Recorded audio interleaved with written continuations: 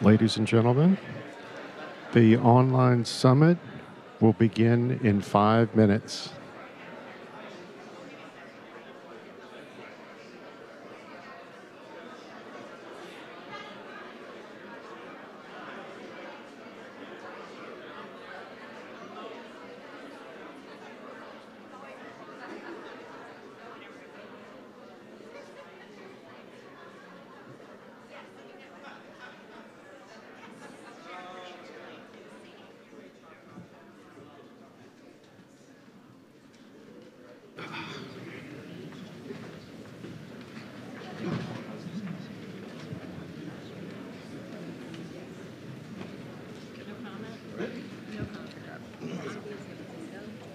Writing space.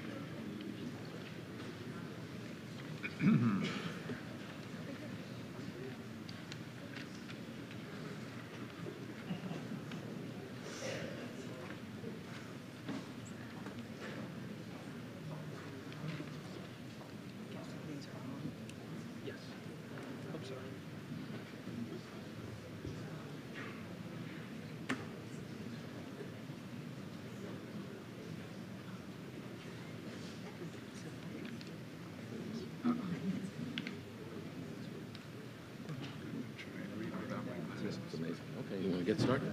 Okay.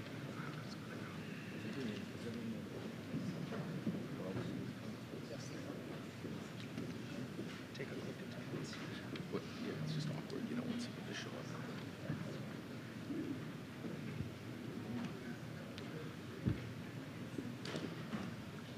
Thank you all for coming today. It's great to see so many people here so early in the morning.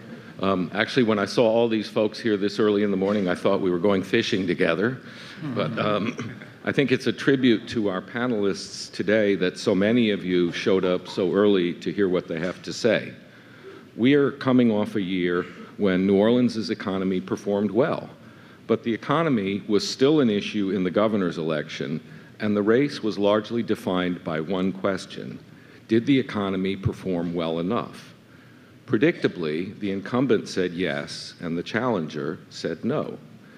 And although John Bel Edwards won, Eddie Rispone had a point. Our local economy lags behind the nation and behind our neighbors, and mostly it's always been that way. Our challenge in the new year and in the new decade is to see how we can make Louisiana into a leader in times of nationwide economic expansion. For most of the past decade, our economic development strategy as a state has seemed to be to lure businesses with tax breaks. And some of it has worked, but some of it has disappointed. At the same time, we've seen spectacular disinvestments in higher education. But the communities that are booming, from Boston to Austin, are doing so based on investing in higher education, both public and private. In 4 days, we'll show the world that Louisiana is a leader in college football. So hopefully, as we start the decade out, hopefully we can start the decade out with a candid conversation and a respectful discussion of what we need to do to become a leader in prosperity and a leader in opportunity. And with that, let's get started. Good morning. I'm Martha Carr. I'm the managing editor here at the Times-Picayune New Orleans Advocate, and what I'm looking at onto is one of the reasons why I love New Orleans. Just lots of smart people who take time out of their day to come together and actually have a personal conversation about the issues that are facing this city. It's just extremely encouraging. Also encouraging is that we have local businesses that are willing to support local journalism. And for that, I'd like to introduce you to our sponsors. Each of them will just make some brief remarks before we get to our panel. First, from Tulane University is Patrick Norton. He's the Senior Vice President and Chief Operating Officer.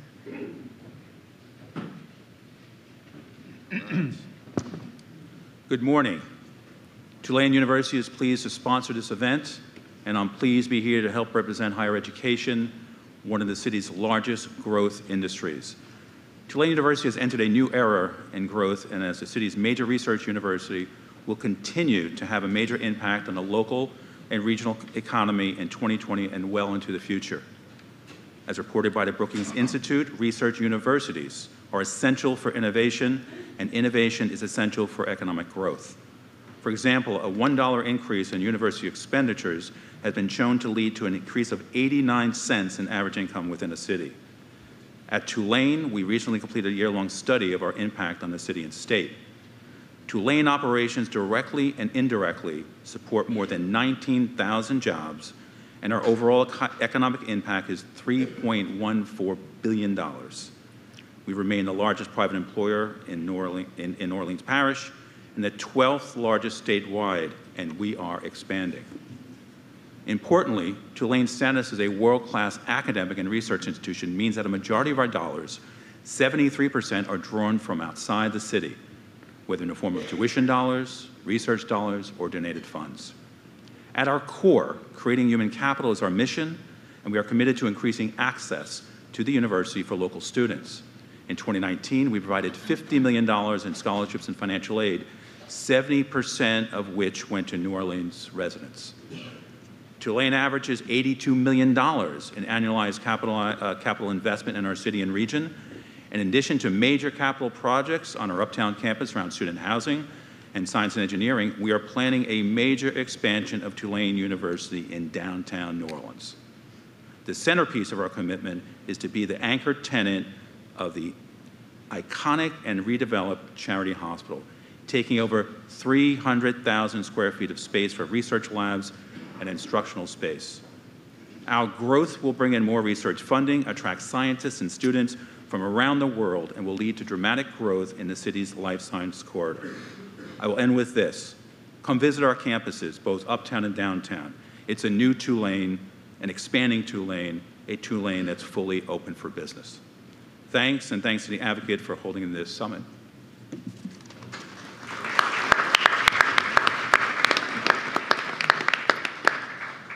From Entergy, we have Seth Curington, the Director of Economic Development and Technology.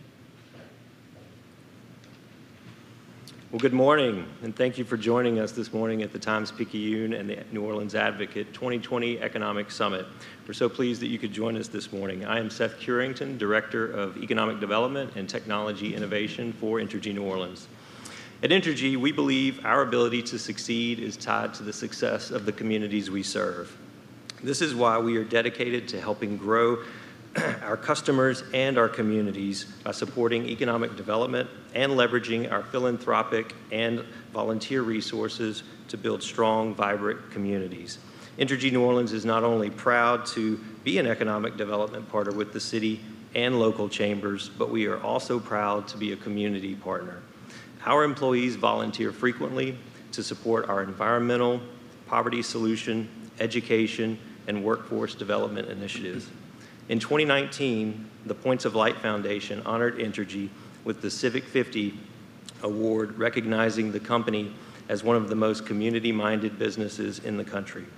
At Entergy, our motto is "We Power Life," and we will continue powering life in New Orleans through our commitment to the success of the communities we serve. So thank you to the Times and the Advocate for allowing us to sponsor this event today. We hope you find it informative and gain a better understanding of Entergy, and our colleagues on the panel are helping to grow the New Orleans economy. Thank you.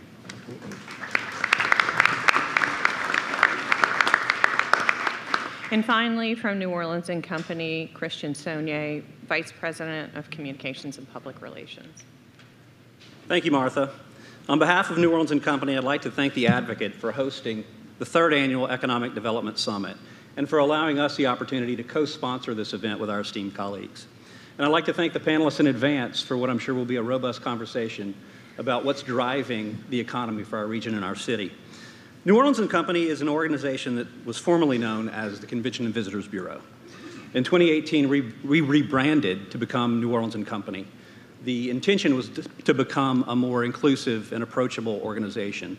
And we needed to evolve and adapt as our tourism industry evolves and grows, as well as our city. We did this because we believe that our culture is one of the most important assets in the tourism economy of the city. And our culture is created by the residents of New Orleans. Those are our 2 most important assets. For 58 years, the CVB served 2 organizations, two groups.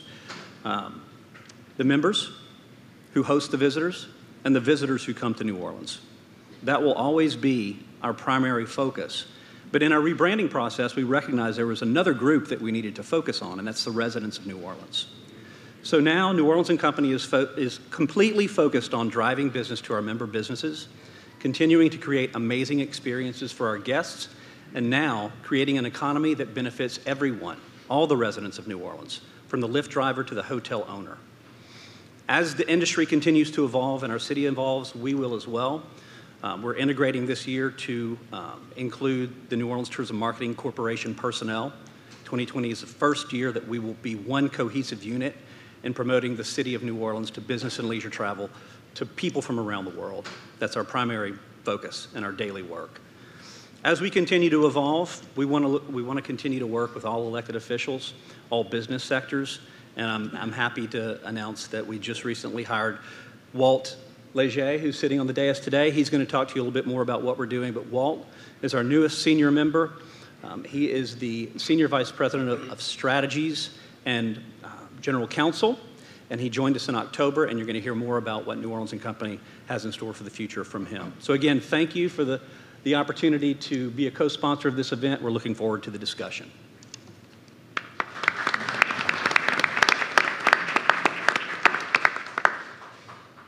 So good morning. My name is Jerry DiColo. I am the Metro editor here at the Times-Picayune New Orleans Advocate. Before we get into the panel discussion portion of this program, what we'd like to do first is have all of our panelists, who we are very happy to have joined us, introduce themselves very briefly and give us a little bit of an update on the state of their industries. So what we'll do for the next little while is go down the line, and we'd like all the panelists just to say a few words about how things are going, whether it be healthcare, trade, tourism, energy, higher education. We will start with Amy. Thanks so much for having me today. My name's Amy Quirk. I'm the CEO of Innovation Ochsner, which is a health tech company within Ochsner Health System right here in New Orleans. We've been around since 2015, and Ochsner, of course, has been around since 1942. Some of the trends that we're seeing that we're focused on is, one, the cost of healthcare are too high, right? It's already a $3.6 trillion industry in this country. It's about 18% of GDP, and CMS came out last year and projected that by 2027, it's going to be closer to $6 trillion. That's in part because of increasing costs, because of demographic factors, more people are aging into Medicare, and so there are a lot of issues around that. The model of healthcare traditionally has been focused on sick care as opposed to well care, so focused on delivering services as opposed to delivering health. And those are trends that are problematic when you start looking at the cost and when you look at the impact of health on communities. So really, there's a lot of movements, and there's a huge shift going on in the industry from a number of fronts. One, there's a shift to value-based care. This really began a while ago with the Affordable Care Act and others, where wellness is going to be incentivized more so than just provision of services. So there's a focus on health rather than just health care. That has been a slow start, but we're in the middle of that transition, and that's exciting when you want to start thinking about how do we start thinking about preventing some of these high costs and these problems that we see in our population. It also helps us understand that health is much broader than just health care, right?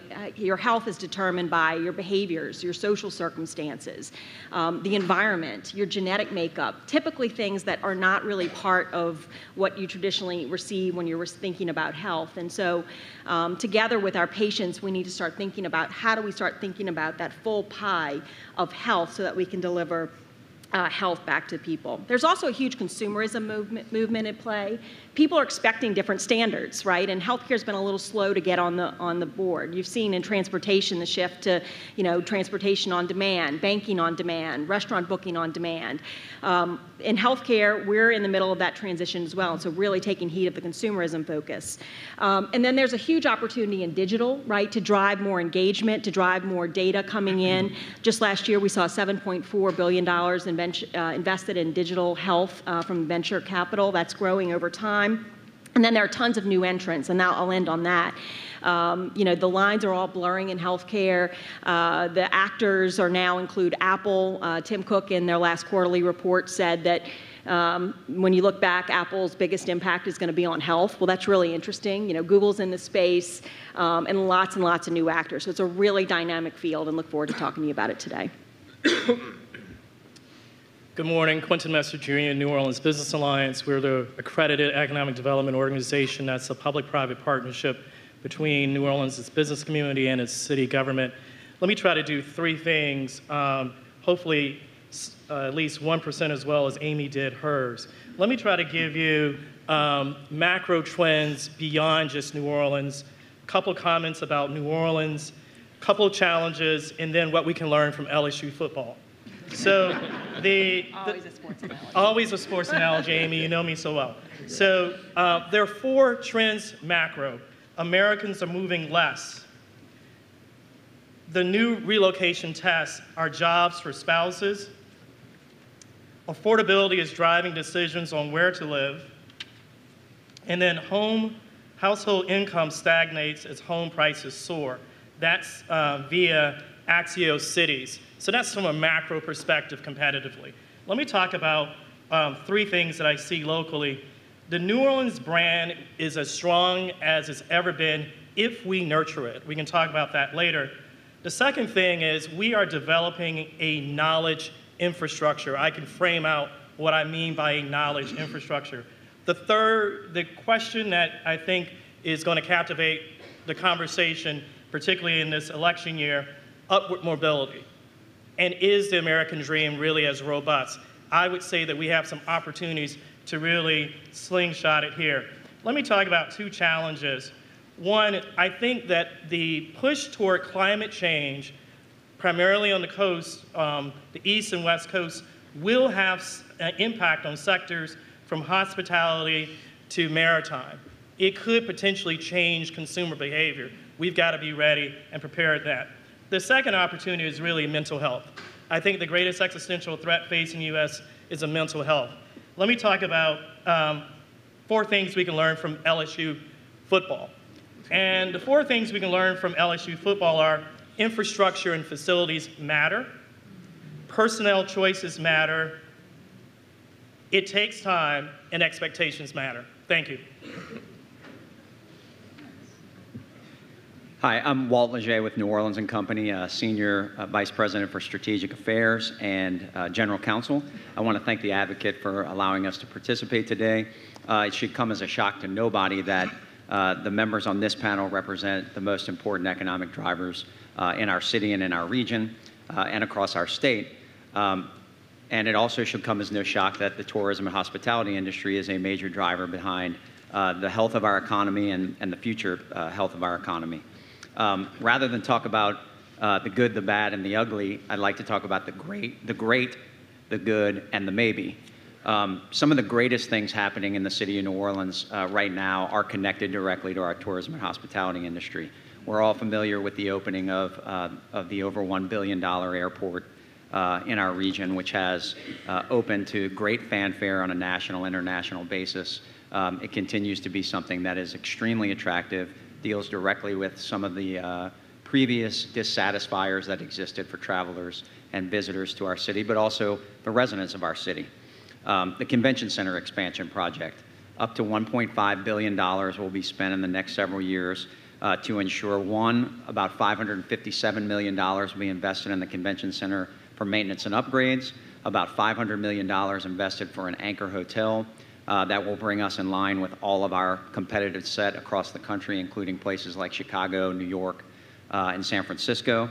And then finally, another $500 million to be spent in the overall master development of that property. Those are the greats. The goods are that we continue to compete in an environment that is extremely competitive. One of our greatest challenges, and actually one of our greatest successes, has been the development of our international trade business, international visitorship business over the last several years. We continue to be ranked very highly in an international sense on attracting visitors. But one of the challenges that we have, and we'll get to that as we move forward, is that the U.S. dollar has been so strong lately that it's been more attractive for our residents to travel to other nations than it has been for visitors to come to the United States. And so they get more bang for their buck by staying in Europe or in Asian markets. And so we have a challenge that we have to meet as it relates to reversing that trend. And then finally, and I think most important to this discussion, is our need as an industry to continue to partner with all of the partners on this dais to make sure that we have the strongest, most diversified economy that we can have. Chicago, New York, and San Francisco derive between 40% and 50% of their tourism business from business travel and corporate events. That relates to a vibrant and diverse economy. In New Orleans, it's only about 8% that we can count on from regular business travel. And so us partnering with the rest of the great economy that we do have in this city is going to be essential moving forward so that we can have a closer comparison to those other competitive set cities and ensure that the quality of life for our residents continues to advance. Thank you. Good morning. I'm Katie Lagarder with JP Morgan Chase. I'm a managing director there and excited to be here today. Thanks for joining. So I'll give a little bit of an outlook of the banking industry and similar to Quentin, start with a more global view and then come down to here in New Orleans. So we expect to remain in our 11th year of an expansion this year and not see a recession. And that is largely due to the health of the U.S. consumer. The Fed's U-turn on rates last year really breathed a lot of additional life into the economy. And the trade war the worst case scenario seems to be off the table. So those are all good things. Manufacturing globally has been weak. It's stabilized a little bit, but that consumer we see is offsetting that. And that's similar to what we see here in Louisiana. When we look across our retail business at the consumer, we see credit card debt levels at a manageable level. We see wages and deposits rising. A lot of that we see, so goes hospitality. We see hospitality being strong. That's such a big element. We see it across our branch business and also our small business and business clients. Continuing to struggle is energy. It's less bad, but still not good. I think important in the banking industry, and as I talk to my peers, both internally and externally, is to be prudent in the up times so that you can be there for your clients in the down times. And we're very committed to doing that. And even looking for where we can continue to do new business. I think our firm brought on 20 new energy clients last year. But we don't see it as a place for really large growth. We do see the growth in healthcare and see opportunities there. We also see with the banking business being competitive, with not as much business to be done in energy, we see very competitive terms coming from all the banks, so that should be good for the consumer out there, along with low rates. We also are really focused on technology in a lot of different ways. I think we've all been excited to see the many headlines over the last few years of direct technology jobs. I think Michael Heck's update over the holidays, it was something like 1,600 direct technology jobs coming into the area, which has been fabulous to see. And we think we'll continue to see that, but it's in its early stages, and we think it's very important that we think about adding to the breadth and depth of the economy here. And so we're doing that. I'll give one anecdote, and I think I'm running short on time. I'm getting the flashcard in the back. is we have a disruptive commerce and technology banker that covers a region in Louisiana and other states, and including Texas. And when he comes in, we fill his calendar. And that's been exciting to see. Several years ago, I couldn't say that. So we're making investments through Idea Village and Propeller and with NOLA.BA, where we can work on workforce issues and small business and entrepreneurship to really support the growth where we think we need it in the economy. I think I'm out of time, so I may cover some of the many other highlights I have as we go to questions, but thank you. Good morning. I am Antique Landis, CEO of Landis Construction Company. So I'm pleased to be here to talk to you about what our industry is seeing for 2020. The construction market in New Orleans is a very competitive one. That's not something that we just feel, those of us in the midst of it. It's actually something that's been noted by national research firms that focus on our industry. We have a really crowded space. Fortunately, we also have a lot of work going on in our local market, and that should increase or continue in 2020. So there are the big market anchoring projects that we all see and hear about frequently, the World Trade Center, which is ongoing, the Superdome renovation, which is upcoming, Charity Hospital. All of these will start bringing more and more jobs as we go forward into 2020 and 2021. We also heard about Tulane's coming investments in the convention center as well, and so those will continue bring opportunity here locally. And that's important not just for our local construction companies, but also for our local workforce. Workforce has been a continuing concern in the construction industry. There are a lot of people leaving our industry, and we want our craftspeople to see that there continues to be opportunity for them here locally, that they don't need to go elsewhere to earn their livelihood. So that's been super encouraging. Looking at some of the national trends reports, what they are noting about the New Orleans marketplace is particular opportunity in the multifamily, hospitality, and light industrial sectors.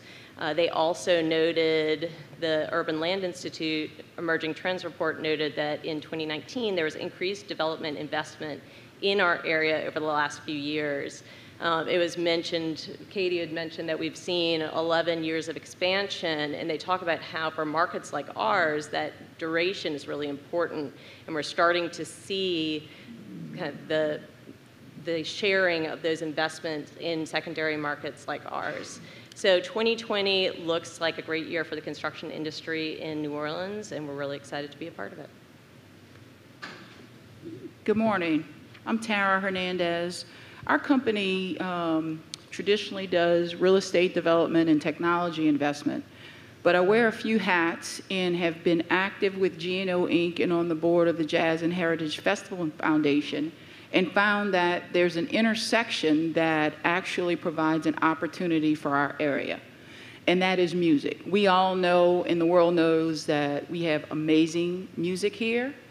The challenge is we only have one leg of it, right? And that's the gig economy. And so we can throw amazing festivals. We have lots of live music venue opportunities, but when it comes to the business side, artist management, and the publishing and songwriting, which is really where the basis of the business is in terms of intellectual property, we're lacking there.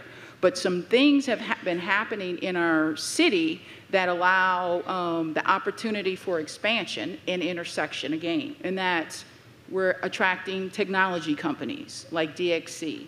We have having a senior moment there. Video gaming, we have sports, we have music education with multiple universities here. And so at G&O Inc., we have spearheaded last year what's known as the New Orleans Music Economy Initiative, and we've partnered with local musicians basically on the city and state level, and have a collaboration of businesses from the banking, from the legal, from the publishing, from the actually music side and artists to come together and collaborate on moving this other two prongs of the economy forward.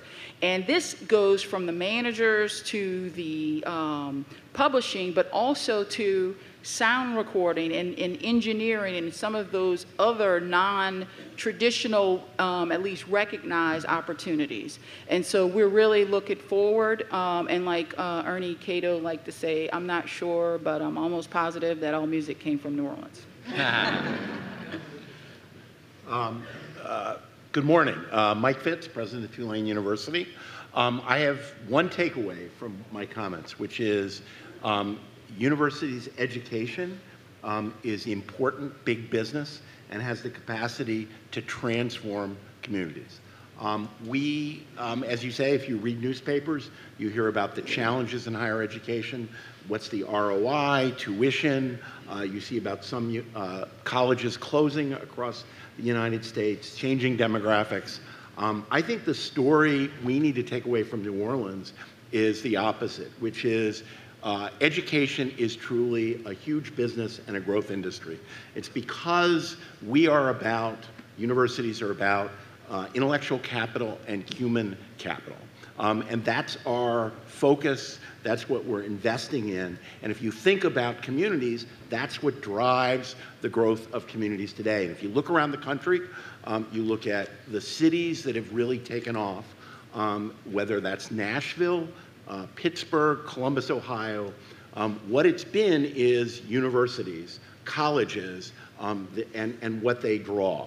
And the important part is they draw students from around the globe, high educated students. They create alumni who invest in the local community. They create intellectual property through research that produces startups.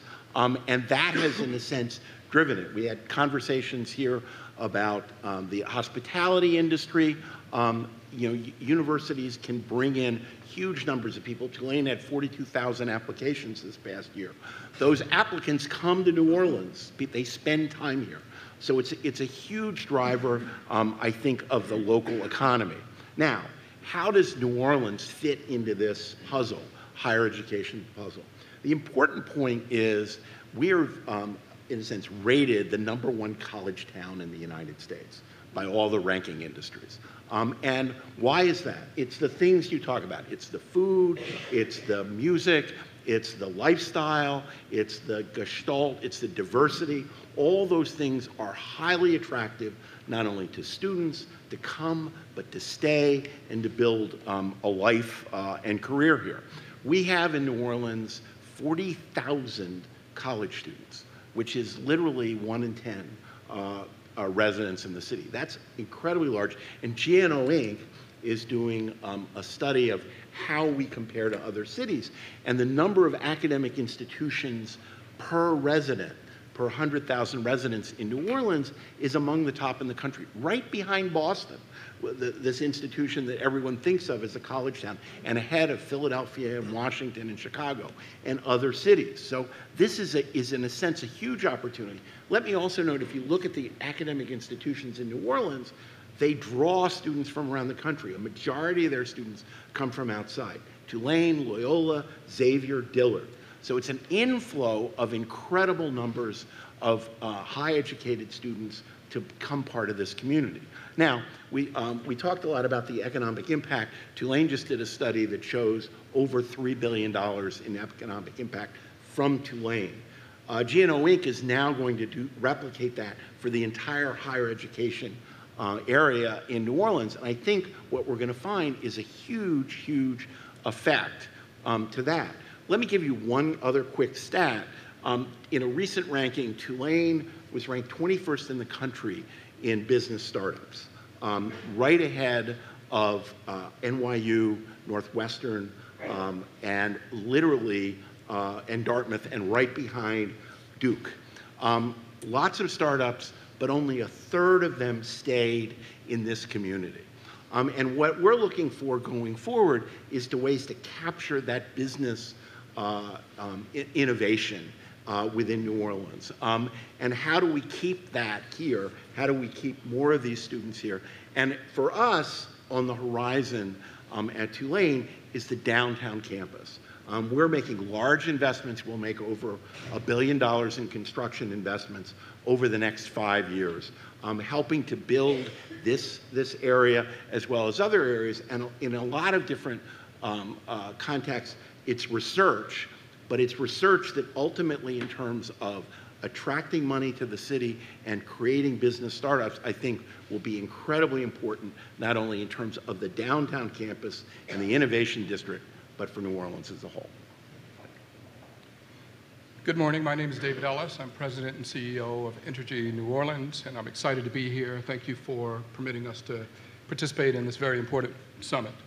Entergy is a major contributor to the local economy through its employment of a very diverse workforce of about 1,500 employees, through our work with 896 contractors here in Orleans Parish alone. We contribute approximately $4 million each year to our local nonprofit partners, helping them to provide, to improve the lives of customers and provide opportunities for the communities that we serve. Our professionals contribute countless volunteer hours each year to activities and events that enrich the lives of those customers. E&O is privileged to provide safe, reliable electric and gas services to New Orleans, and I'd always thought the college students came here for that, but no, okay. And our rates are approximately 20% below the national average, and we're very proud of that. It's a very important point for New Orleans. We believe a reliable electric system is one key to any growing economy here. And last year, our reliability improved about 22% versus the year prior. And we're strategically focused on continuing that improvement through major investments in modernizing our grid infrastructure, and that will also support efforts to become a smarter city. Providing our customers with the highest level of service remains central to our plans, and we're in the process of installing a number of advanced meters and upgrading our web-based service platforms to offer customers more options and greater control over their energy consumption. We're also taking a new approach to economic development, having recently established an organization that will leverage new technologies led by Seth Curington. You heard from him earlier. And we're also providing options for prospective customers that will unlock potential growth opportunities for our business customers and as we reduce energy burdens for our residential customers. At the core of our plan is our commitment to sustainability and the environment. That is tied to our goal to further reduce the company's carbon footprint 50% below 2000 levels by 2030, while still, thank you. While still meeting the growth in demand for clean energy to power adoption of advanced technologies like electric vehicles and to support transition to a smart city. Thank you. Good morning. Looks like I'm the end of the line. I'm Brandy Christian, president of the Port of New Orleans and president of the New Orleans Public Belt Railroad. It's a pleasure to be here this morning. Thank you to the advocate and to sit alongside my partners in economic development and, of course, to discuss my favorite topic, trade. What I'll do this morning is try to give a bit of an outlook of where we stand in the maritime industry. But as the Port of New Orleans, we are Louisiana's only international container port, the cruise hub, and we drive the economy through the movement of the passengers, of the cargo. And what's important when we think about the outlook and the importance of the maritime industry to this economy, historically, that is why we are here. It was founded to capture that business. But in a recent LSU study, found that maritime jobs pay about 37% higher than the average salary within the region, and that's very, very important for creating family-sustaining jobs. At the Port of New Orleans, we're rather fortunate, and where we see the biggest opportunity is really in the transportation logistics industry and world. There's been tremendous investment made in this region over time and in the port, because really no other port or region could connect the river, the rail, and the road so seamlessly, and then actually leave our docks and travel south, north, east, west to any location in the United States, Canada, and into Mexico.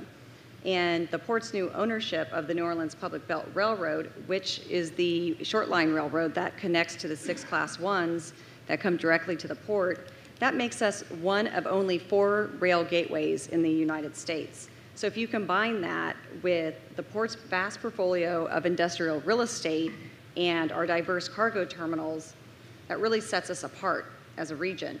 But those assets have become even more vital, especially in the new Amazon world, as I call it, where flexibility and timeliness in moving goods is critical. And I'm going to steal Amy's tagline, I really liked it, is that it's transportation on demand. So our opportunity to lure business into New Orleans is by having a strong transportation system. And essentially, that's what the port is here to do, is provide the infrastructure for that transportation. For example, Southeast Louisiana is now seriously considered for major distribution and e-fulfillment centers. We are finally on that radar. We've always kind of been a pass-through gateway, missing out on some manufacturing and distribution. The manufacturing that's coming out of the petrochemical industry is phenomenal. It's frankly what is growing and fueling the port's container business. We grew 12% last year in containers, and that's before a number of plants come online. But distribution has the opportunity to bring imports into the market and create more jobs. And we just had the recent announcement of Medline opening up in Covington. They are the biggest producer of medical devices and 1 million square foot distribution center.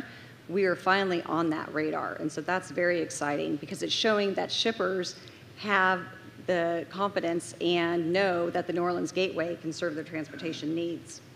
And having a strong container port and a rail infrastructure is much like having an airport hub. It attracts and retains manufacturing, distribution, and freight-related industries. A good example is a petrochemical plant. Their decision to open their doors in Texas or Louisiana, obviously we both have natural gas. That's a big component, but at least a quarter of that decision is, do you have the transportation systems to get my product out of this market, to be able to export to a foreign country? So that's extremely important. Now, I could go on and on about the opportunities that we have in trade-related industries, because I truly believe the investments we've made over time are making us very well poised for this new Amazon world in logistics. But I certainly do not want to understate the challenges. Of course, like probably most of these businesses, we have more opportunity and more need for capital resources than we have cash. We have to ride through the storm of trade tariffs, and luckily at the Port of New Orleans, we're rather diverse in our business that we've been able to ride through that storm. But the bottom line is that from a trade perspective, from a maritime industry, we see nothing but growth and opportunity, particularly in our container and cruise business, if we make the right investments. Thank you. Thank you, panelists. So as we get into the panel discussion portion of our morning now, I want to set the stage a little bit and follow up with what Peter had said earlier on in the conversation with a few data points. New Orleans area unemployment is at 4.4%. U.S. unemployment, 3.3%.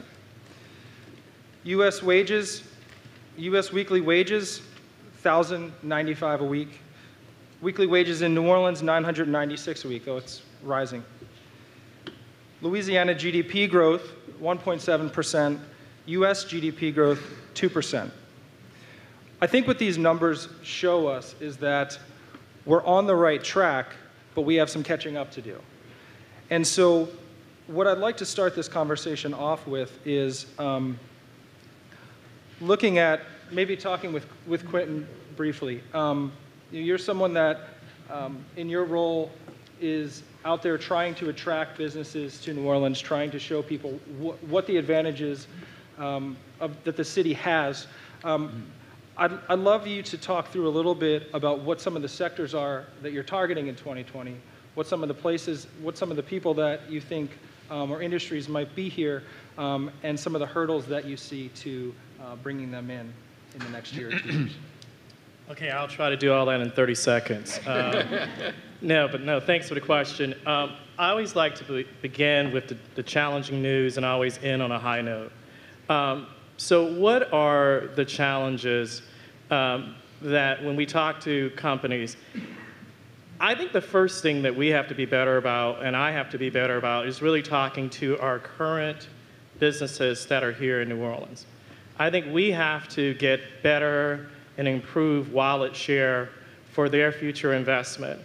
And we're going to take steps to sort of look at business retention. I mean, Amy not only is the CEO of Innovation Auctioner, but she was one of the founding board members of the Business Alliance, and they're going like gangbusters. We've got to make sure that when they look at capital allocation decisions, and I don't want to get into a New Orleans versus the rest of the state, but they could be anywhere in the state of Louisiana or elsewhere in the Gulf South region. We've got to give them a reason to invest here locally, and there's similar with companies across the board. So we got to be better about business retention. The biggest question that people have, twofold, and I think President Fitz talked about it, is there is an underrated appreciation for the level of intellect and intelligence here in New Orleans. Most times people think of New Orleans, party, leave your cares somewhere else, hang out. No one loves sports more than me. Amy will testify. No one loves football more than me. However, we are more than just football and great food, and there's nothing wrong with that. But ultimately, as President Fitz talked about, capitalism is about where you perceive you can replicate knowledge faster. And the biggest challenge is getting people to understand that we do have the knowledge infrastructure here. We've got work to do. We've got to make sure that that knowledge infrastructure works for people independent of what ward they were born in, what body type they were born in, what race they were born in. But we do have that. So the good news, we have sectors in which we are winning and we could win bigger. Amy talked about one of them, digital health. I mean, if you look at other areas of healthcare, there are established hubs. If you're talking about medical devices, that's usually Minneapolis and Memphis to a lesser extent.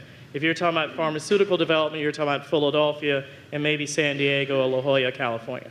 But there has not been a hub established in digital health, and we have an opportunity to win there. That's why I'm honored and grateful to Auctioner and Blue Cross and Blue Shield of Louisiana for being the 3-time principal sponsors of New Orleans Health Innovators. The second sector is an increased diversifying sector across software development, not only upstream, higher value-added software development, but also more things that can be automated and routine, more predictive behaviors, software such as QA, quality assurance, for video gaming and across other industries. The thing I think that is, there are 2 areas in which we probably need to do better. The greatest asset that no one really talks about here is NASA Michoud. The fact that the rockets that have powered humankind to the moon and will take humankind to Mars are made here. And we haven't really quite leveraged that as fully. We're working, taking steps that. I think the other thing is I really do think climate change. I think that's a great opportunity for us. It will fundamentally change the human palate.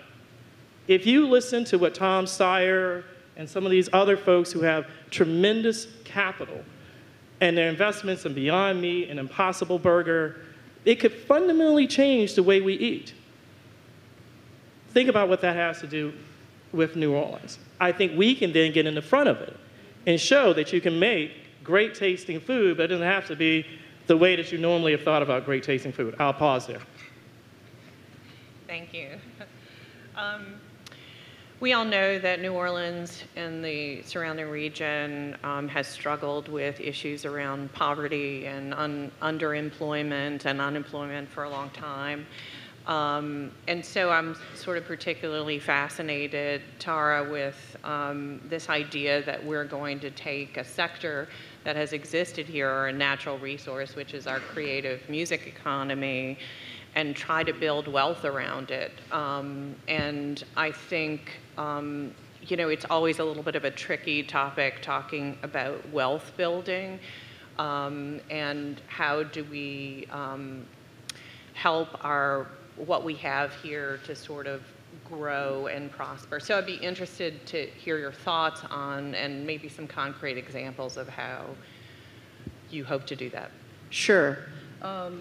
As almost every member of this panel has shared, that technology is driving the future, and it's the same globally in the music business with streaming, artificial intelligence. I mean, literally, it's predicting and actually creating music based on your tastes. You may not even know it, but it's happening.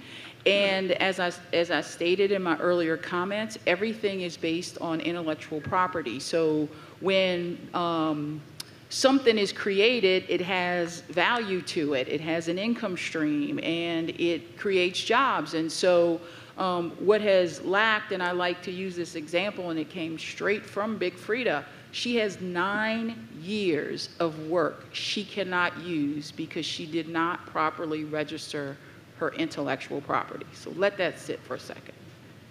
And so what an artist is able to do with that, just having their registration properly documented, is if a television show or a movie or a film score, or to use it in a video game, all of those avenues for revenue are based on having your intellectual property. And if you can evidence that, what I like to share with the artists is you can make money while you're sleeping because it is being tracked by blockchain and AI so that you can, and they're getting better at it, it's not perfect yet, so that when those streaming or other avenues are happening as it relates to technology, you're able to earn income through that mechanism. And so through partnerships with the Jazz and Heritage Foundation and the Business Alliance, we do free monthly, it's called Sync Up, music business related seminars to teach our community about what's happening. And we plan to do that once our report comes out and have additional incentives to teach everyone that there are all of these potential revenue streams, and here's how you access them.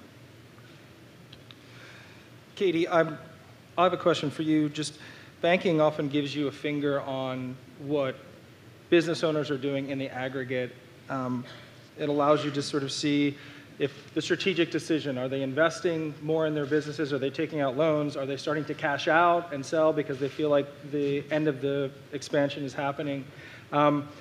You talked a little bit about where you think we are in the economy. Maybe you can talk a little bit more anecdotally about what you're seeing right here in New Orleans in terms of what the actions that business owners are doing and taking are telling you about how the local economy is looking. Sure.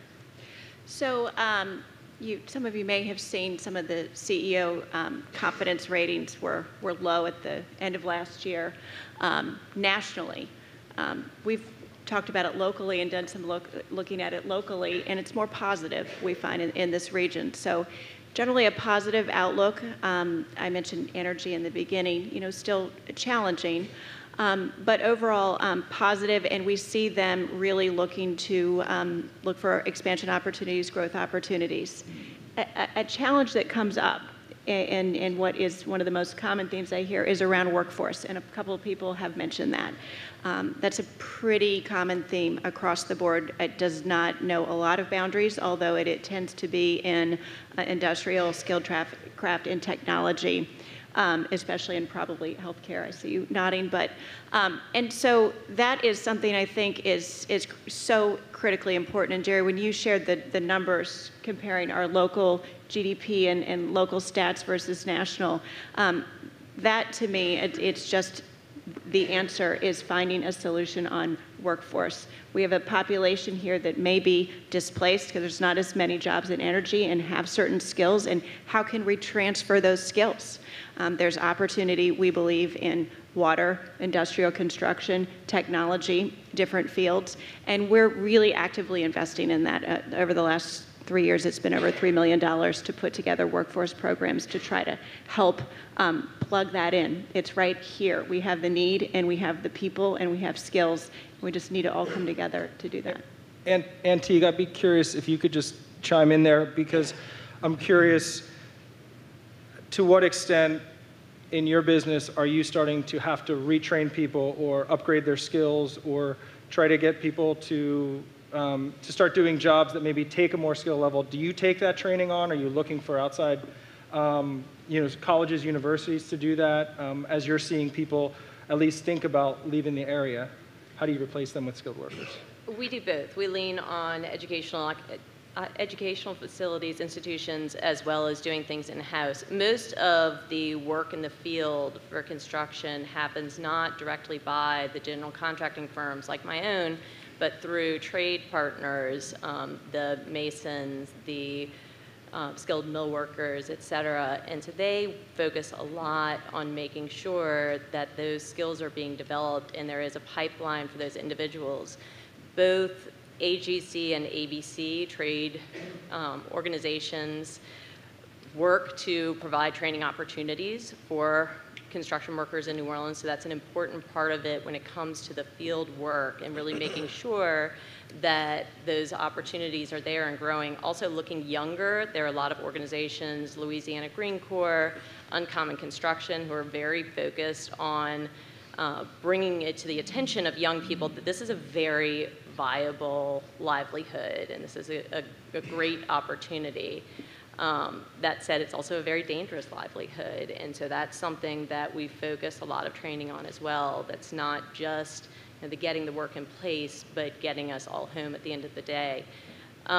There's a mention about, there are a lot of mentions about technology and the importance of that in moving us forward, and that definitely exists in construction as well, and that it can be a hurdle. Some of our most skilled practitioners have been in this field for a number of years and perhaps are more comfortable with their pen and notepad than their iPad. Actually, that's becoming less and less true. What we're seeing maybe more is a need to sometimes take people's noses out of their iPads, out of their computer screens, and pick up the phone, sit at a table, talk to one another. So also retraining people to understand that personal connection, the sitting down, the working things out, the collaborating towards the best end for the project is a really important piece for people to be adept at as well. Yeah, Antique, I think you make a really excellent point about communication skills and continuing to make sure that people have the ability to connect. We in the hospitality industry over the course of the last year have had between 92,000 and 96,000 jobs in the region. And one of the things that is interesting about those jobs is that they reach a very diverse audience. We're talking about people who have MBAs, who are accountants, who are entry-level individuals, and some of whom are even transitioning from incarceration into the workforce. And so what we've been doing is trying to partner with other economic development leaders to create a business credential that would be supported both by the Board of Regents and by the Board of Elementary and Secondary Education to ensure that those very communication and interpersonal skills are able to be developed by individuals who are somewhere between high school education and a college education, so that they can not only get sort of that basic foundation, but also develop the very necessary skills that reach across every employment sector to be able to connect. And we're doing that through South New Hampshire University, which is an online educational platform. So I think that the interconnectivity and personal skills is crucial for the workforce development needs, and a point very well made. So a lot of you all talked or touched on sort of the interconnectedness between, a healthy economy being based on both private investment and how it interacts with public investment and the taxpayer dollar. And so this question is for David, who runs a utility. The Sewage and Water Board has recently come under fire in recent years for routine power plant failures, including its latest turbine explosion last month.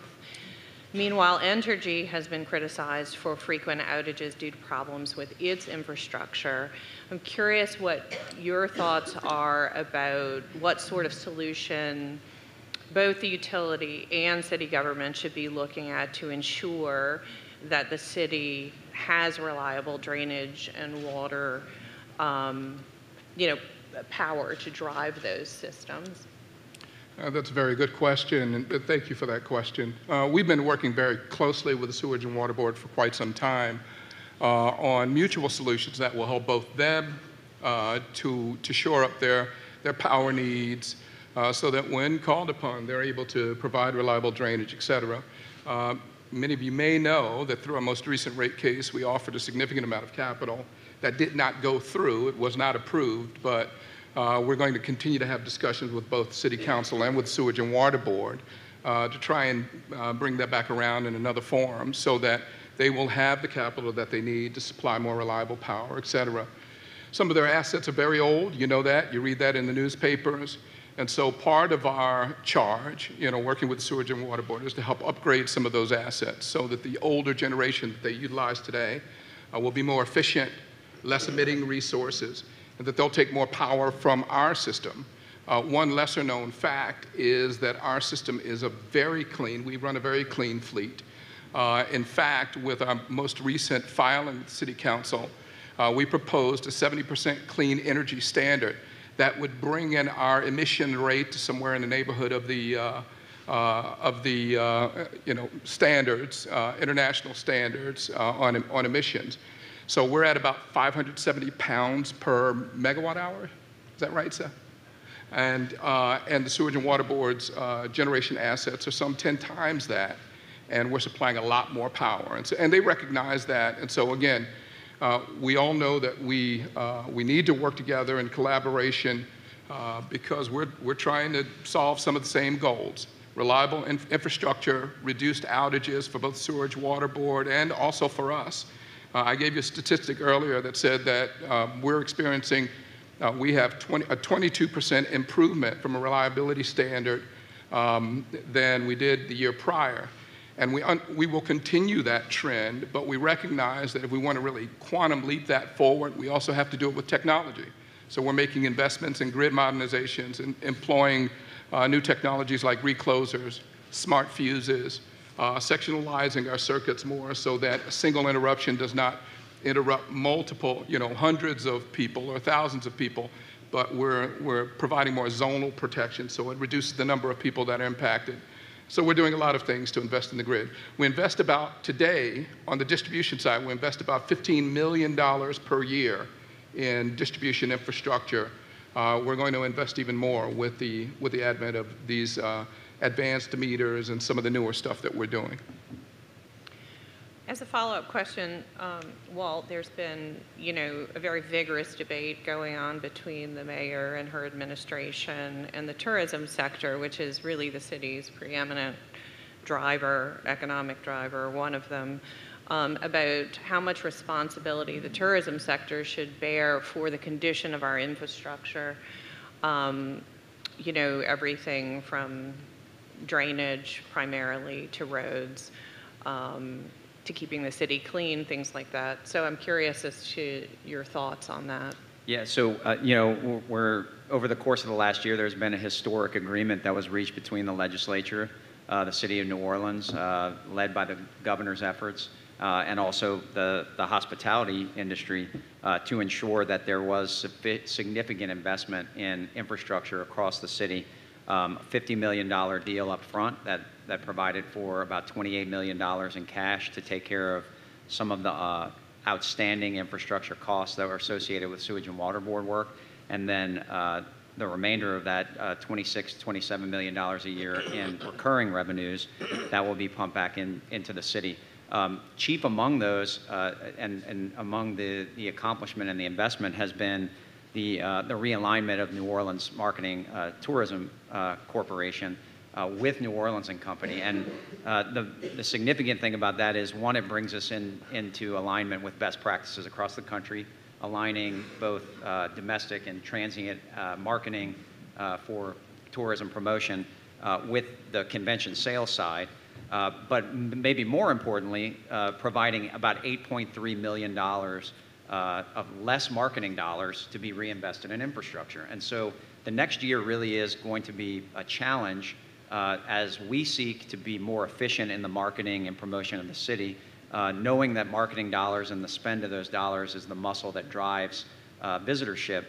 One, we'll be working with the city to make sure that that $8.3 million gets invested adequately in infrastructure for flood protection and also for roads, but also trying to do more with less, trying to be more efficient, and recognizing that while We've also had a 7 or 8 year run of growth in the industry that's unprecedented, that nationally and across the industry there is sort of a plateauing effect going on. And so there is a ongoing and serious balance that has to be struck between the collaboration of city and tourism and hospitality to make sure that the assets are in place and that the infrastructure is strong, but also that the marketing and promotion activities continue, because as those diminish, the direct return and the direct spend can also be diminished. And while I think we're strategically laying out a vision to overcome that shortfall, that $8.3 million in less marketing spend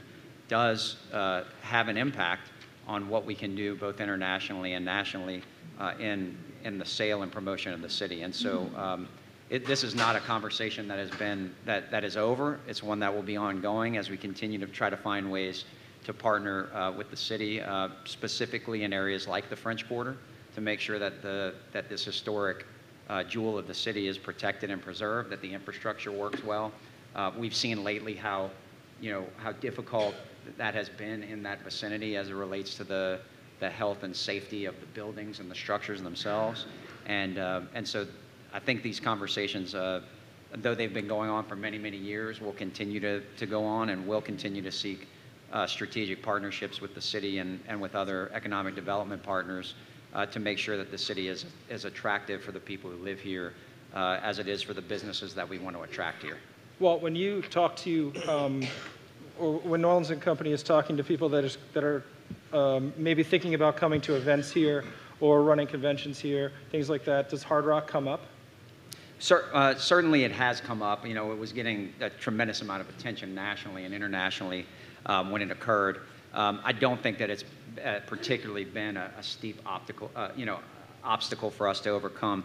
The team at New Orleans & Company, which is about 90 to 95 full-time salespeople who are competing vigorously across the country for business, are selling not just today, but they're really selling for 10 years down the road. And so a lot of the sales that are happening are outside of the scope of this very temporary issue that we're facing at Hard Rock. But I think the more long-term issue is, how do you continue to look at the infrastructure that exists in a 300-year-old city and make sure that as our hoteliers and as our destination management organizations and all the other partners and members that we have continue to try to both sell the city and also upgrade their assets, how can they feel comfortable making those sorts of investments when we do have the challenges with long-term infrastructure needs? And so those are more the kind of things that we're having to sell to people as hoteliers and other business leaders from other places in the country come looking to make more investments in their properties that are already here in New Orleans. How do we show them a vision forward? How do we establish for them a path forward that tackles this multi-billion-dollar challenge over time? And I think we've had some success with that, but that is certainly, those are the types of questions that we get: public safety and infrastructure. Antigua, while we're on the topic of the Hard Rock Hotel collapse, I'm curious what sort of issues this raises, just sort of in the construction industry, the local construction industry in general. Has it brought up issues of, worker safety, permitting and inspections, insurance? I'd just love to hear your thoughts on what that doesn't happen every day. It doesn't. Huge building collapse. Somehow it occurred to me that Hard Rock would probably come up this morning. So we had, immediately after that tragedy occurred, one thing it did right away was remind us all of just how dangerous of a field we work in. The fact that construction safety can't be taken lightly, nor would I imply that it was on that site. But it's, when you're working in something every day, it feels like a norm. And it really re-energized amongst our team, our project teams, the importance of us continuing to focus and get ever better in what we're doing. And it didn't otherwise have any immediate material effects in terms of how construction projects seem to be getting run and permitted and inspected. The recent shutdown of computers at City Hall, frankly, has had much more of an impact on things like permits and inspections. You never will have seen so many handwritten inspection reports come out of a City Hall for years and years. But yeah, it hopefully will have, you never want a tragedy like that. It's like when Katrina hit, that brought a lot of opportunity for a lot of organizations, our own included. You never want that kind of tragedy to come, even though it can bring opportunity. We never want to see this kind of thing again, but it did bring the opportunity to just re-emphasize the importance of that and not take lightly what we do. I want to ask one more question on infrastructure, and then we're going to go to audience questions and some online questions. So start thinking out there if you got something that you want to ask. Brandy, I wanted to know, while we're on the topic of infrastructure, are we investing enough in the infrastructure, not just at the port specifically, but in the roads, the railways, everything that gets our goods, our goods and such from the port to other places or brings them here? I know that we have the Avondale terminal or the multimodal terminal that is in the early stages of trying to bring more people in, so it's another big infrastructure piece that may be put to use. We'll see. It's still to be determined at this point. But if you could just speak a little bit about all the rest, how much more, do we need more? How much more? What needs to be put in, and what do private industry need to do, and what does the public need to do? Certainly. Thank you. You know, infrastructure at the end of the day is probably the biggest challenge. When you look at the port industry, we obviously control and invest in the terminals and the water side part of the business, but really to move goods, it's equally about the highway and rail access. And I think Secretary Sean Wilson is very open and has said, certainly, no, we can't build roads fast enough for the commerce that is coming along. You have a shortage in the trucking industry in terms of labor and employment. The investment into rail, it'll shift there. So that infrastructure is extremely important. And when you just look at the terminal side of things, the state and the port has invested about $1 billion in the Napoleon container terminal. And as we look to build a second container terminal, that's probably almost a $1.5 to $2 billion investment, and that doesn't count for roads and rail expansion or anything like that. So no, you can never have enough infrastructure, and I think the state has talked a lot about that. So having to look to creative solutions, private partnerships, that's what you have to do. The Belle Chase Tunnel was a strategy to get towards that. So I think it's something that we're challenged with, not just in Louisiana, but across every state, is the infrastructure of their roads, rail, and bridges. Okay, I just want to acknowledge for our online audience that we received quite a few questions from people in advance of the seminar, and I'm going to just sort of summarize a lot of the topics, and then we're going to go to the audience because I'd like the audience to be able to get involved. There were a lot of questions from our online viewers around just sort of the human experience, the individual experience of being part of a healthy economy, like affordable housing, jobs, salaries, and development in parts of the city that have struggled, like New Orleans East and the lower Ninth Ward. So thank you for those questions, and I think Jasmine, okay, so Jasmine Francis is in the back, and we'll go ahead and start with your questions. Just raise your hand and she'll bring the microphone to you, and please note which panelist you'd like to direct your question to, if you can.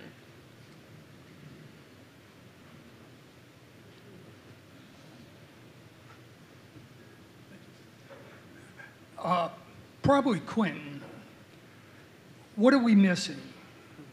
In the late 40s, early 50s, the city of New Orleans had enormous assets and connections in Central and South America that we never took advantage of.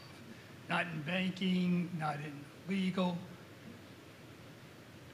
Who's thinking forward 25, 30 years from now where we should be going in terms of what assets we have that we're not using? I know with music that's a great start, but what others?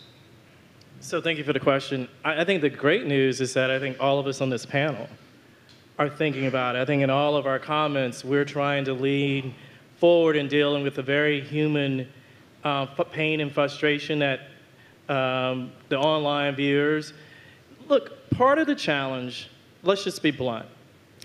There were opportunities in our past that we squandered. We've got to let it go. But there are things from our past that until we deal with open and honestly could trip us up in the future. And so I think we are doing that. I mean, the good news is that this isn't the first time I've met or spent time with everybody on this panel. We probably see each other more than we want to see each other. I know Amy feels that way about me. But it takes that team approach. So you talked about, so a couple of things, just in sum. I talked about technology. We've got to figure out how to personalize economic development so it reaches the individual. So that it reaches the individual, and it reaches the individual when that man, that woman can continually be a lifelong learner, whether he or she is an artist. So the next time Big Frida creates great music, she's going to know how to make sure she has intellectual property protection. She's going to be able to release music in the future because of work that Tara and other partners are doing. I talked about climate change. I believe that we've got to get out in front and think about how climate change will fundamentally, particularly consumer demand for companies who are responsible toward climate change, could fundamentally affect Louisiana and particularly New Orleans. We have a great opportunity in water and sustainability. We can talk about it offline, but I think we're leaning in, not only higher education, but Entergy, New Orleans & Co. I think Ochsner is also involved. The ramifications of climate change and how it will change human behavior are tremendous. The last thing I would say is AI and machine learning. New Orleans could have a great role in making sure that there isn't racial or gender bias in AI and machine learning. President Fitz, I want to ask you to follow up on that in terms of the international connections, because Tulane, probably more so than many other organizations within the city, is bringing in people from all parts of the country, all places in the world. Talk to me a little bit about how that can help establish connections both overseas into other markets, and how you see Tulane fitting into that. Sure, great question. Universities are literally boundaryless. We're focused on the globe, and over the last 5 years, we've probably more than quadrupled the number of international students at Tulane and drawn huge connections both across the United States and across the globe. And we view that as part of our sort of the strength, ability to attract all these people to New Orleans and keep them, but also send them back and draw business connections long term. And so the point was made about Central South America, huge presence for us in those regions, and where it's been appropriate, we've really tried to work with the local business community in leveraging that and our relationships there. We have large relationships in China, which is more complicated nowadays, but clearly a source of growth. As an industry, higher education is global, and it's sort of critical to our future, critical to New Orleans' future. I want to make one comment that Quentin is focused on, which is climate change and environmental. I can't overstate more the importance of that for us as an educational institution and an industry. We have the ability to be world leaders. We at Tulane are investing in that big time. And part of the reason is we think it's an area which, in a sense, is going to drive the world, and New Orleans can be a leader in that. And for us, that means expanding in science and engineering in a big way. It means expanding in business in a big way, in medicine in a big way, and connecting those together. So I think, we're sort of hand in hand with all of these initiatives. Great. Let's take the next question. This is a question or comment directed to Tara and Michael and also to other members of the panel. We are the poster child for climate change. We're doing great engineering. We're doing great science. CPRA is doing major work in this area that no one else in the world is doing. And so in addition to music and food, we have other creative enterprises, other creative talents, other creative abilities that are not getting the kind of support they need because they will become major parts of our economy in the future. It was implied in conversations that we've had this morning, but certainly in the area of all of the creative activities, engineering in particular. There's major engineering in the water resources area that's not being done elsewhere in the world. And we need partnerships between research and the universities in that respect.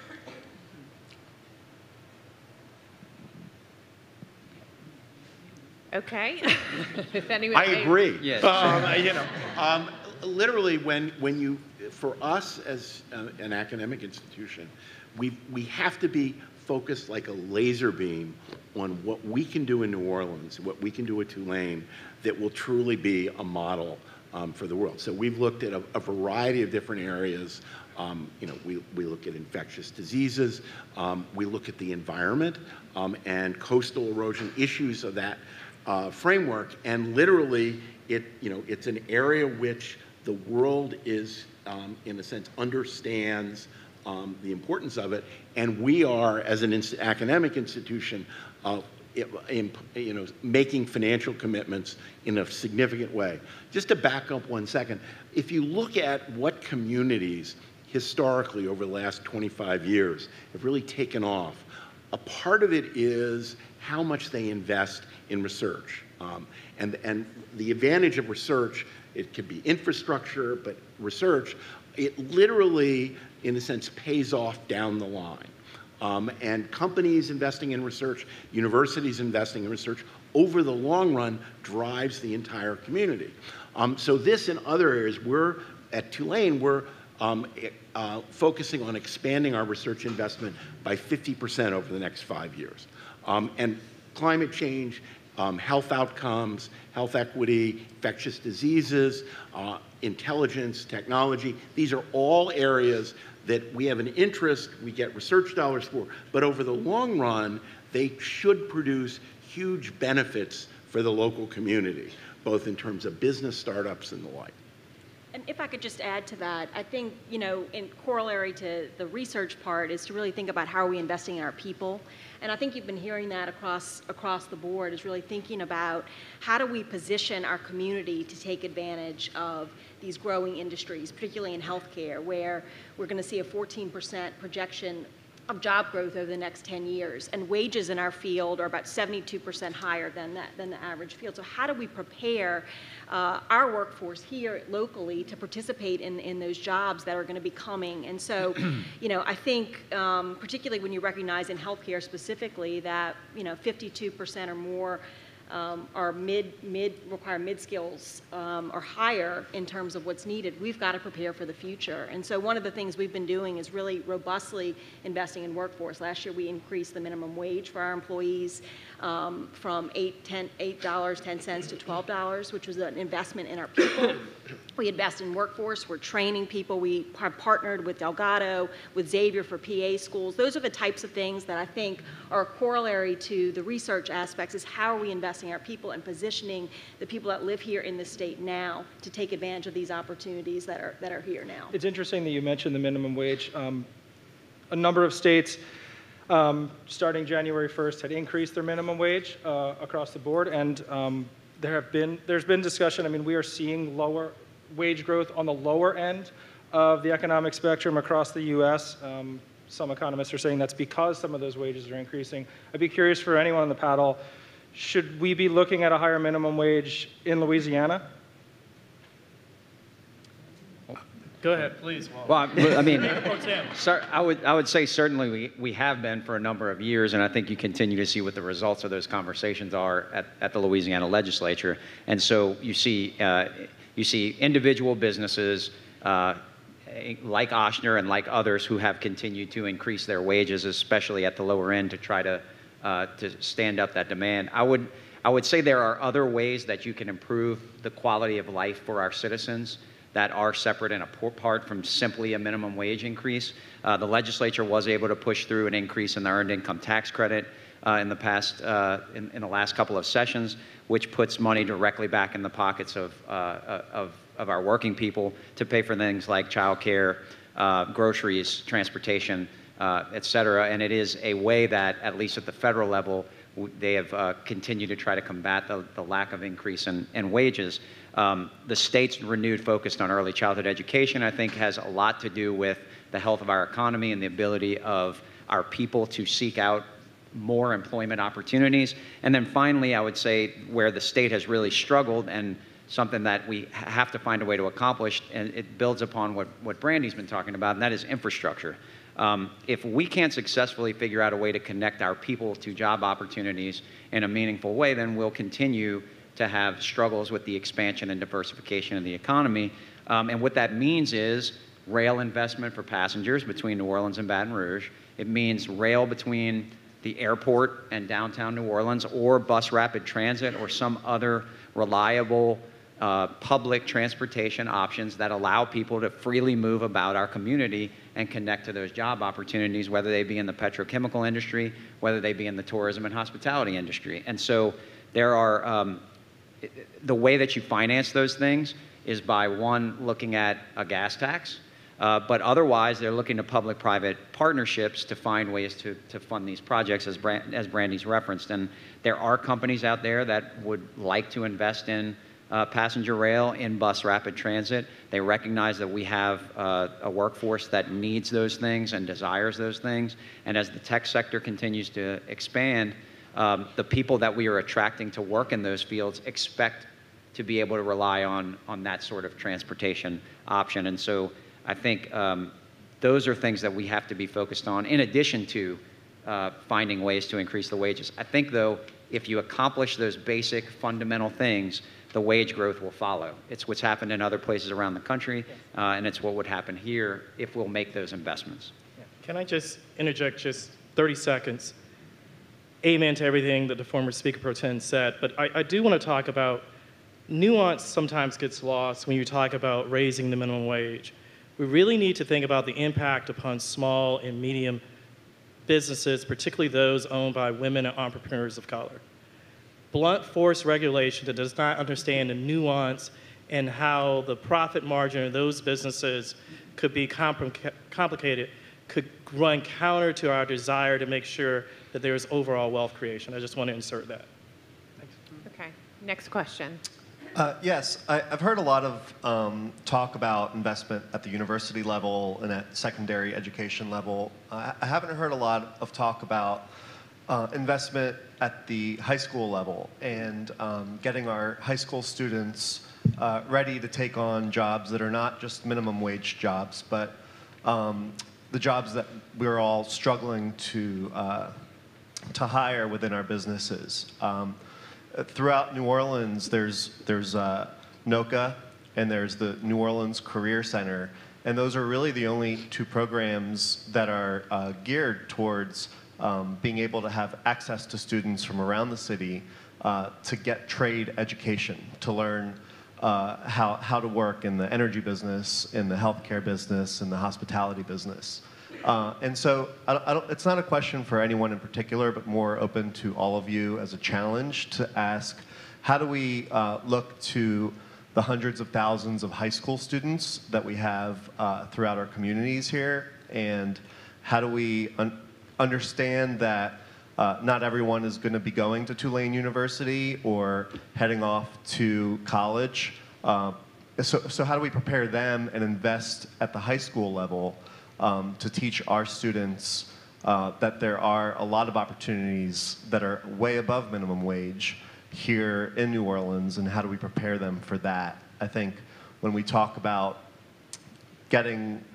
bringing people in to do the jobs, we have so many people here that can do the jobs and that are graduating high school without the right type of training and opportunity and education.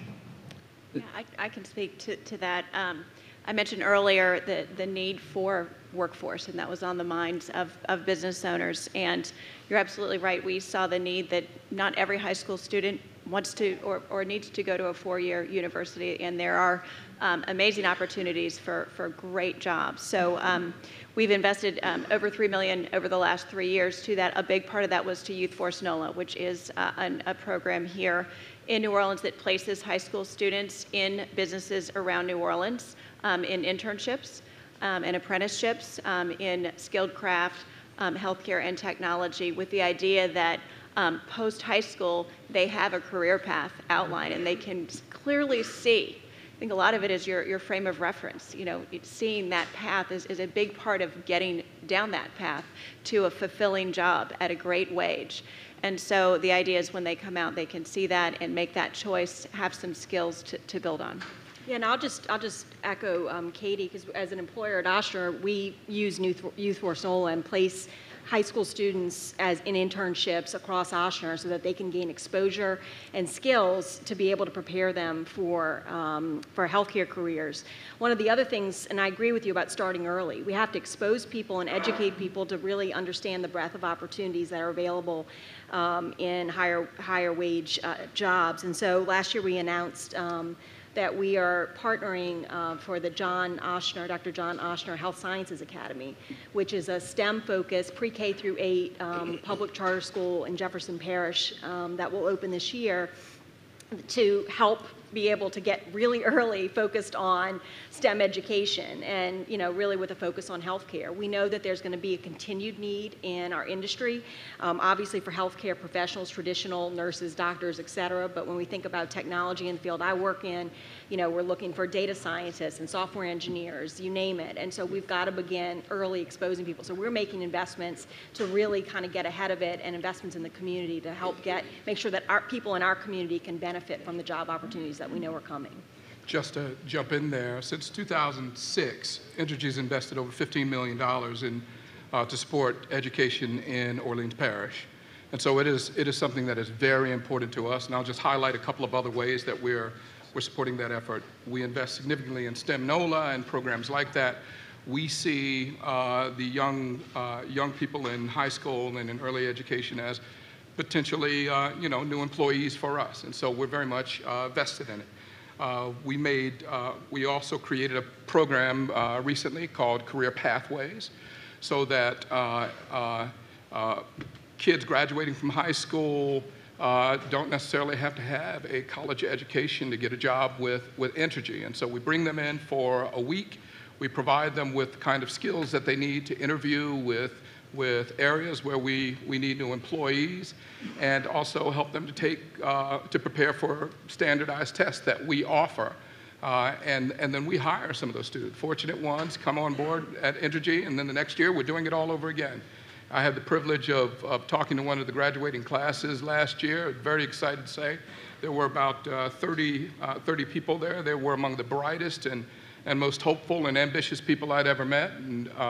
And so that will continue, and we're doing that across the enterprise. Well, I wanted to thank everyone for coming today, and thank our panelists. You were a terrific panel, and we appreciate.